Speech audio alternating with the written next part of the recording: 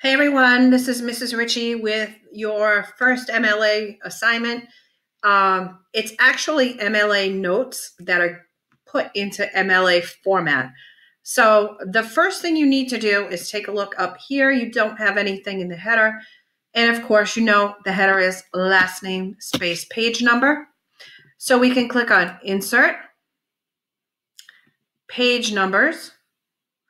And then you want to choose the page number option that has the pages in the top right-hand corner numbered, 1, 2, etc. So you're going to pick this one.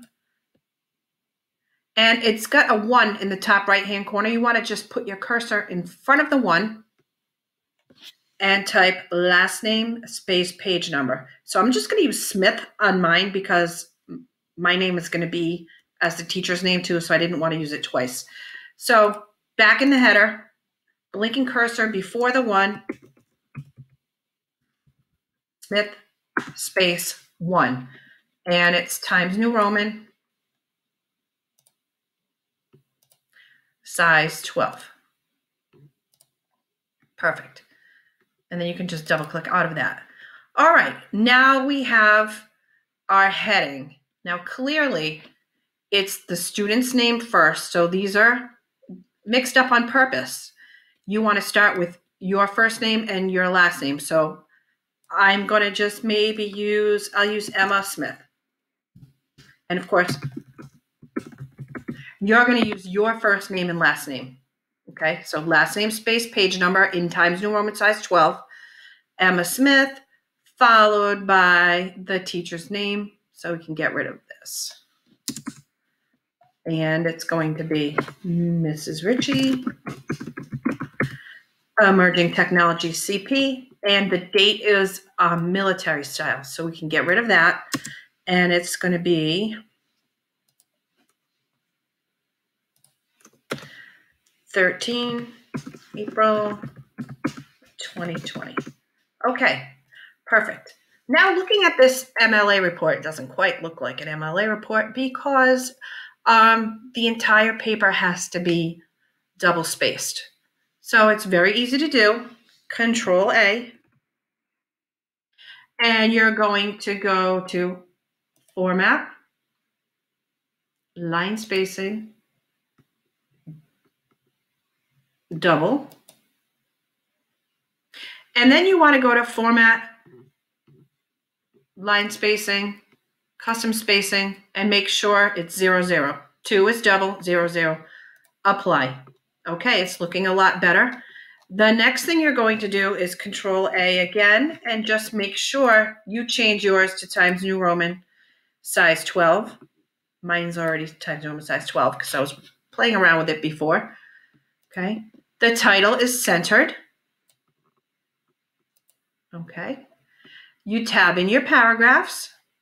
Beautiful, beautiful. Here's an in-text citation. Author's name, page number in parentheses, and then followed by the period. And look what happened, Smith 2. Now this is going to be your last name, space page number in Times New Roman size 12. This is a block quote. It's blocked up 1 inch, and I can show you how to do that. You just highlight the quote, and you go to Format, Align and Indent, and we can go to Indentation Options, and it's left aligned 1 inch, Apply. Okay, you can practice that. Following down, here's the rest of the MLA, tabbing in the paragraphs. Beautiful, beautiful. And this is the last sentence.